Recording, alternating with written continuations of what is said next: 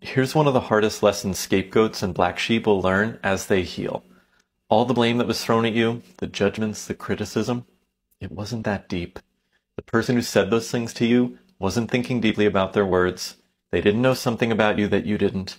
They weren't seeing something in you that was broken. In fact, they didn't really know the real you, because to judge and criticize in these ways requires disconnection. This is why, if you ask them about a terrible thing they said to you 15 years ago, they might not remember it. It wasn't that deep for them. Many scapegoats are dumbfounded by the behavior of their family and get stuck in loops asking over and over again, why would this person say or do this to me? They keep saying I'm dumb. How could someone say I'm dumb so confidently, so repeatedly, if it wasn't based on something? And I'm here to tell you, it wasn't based on you.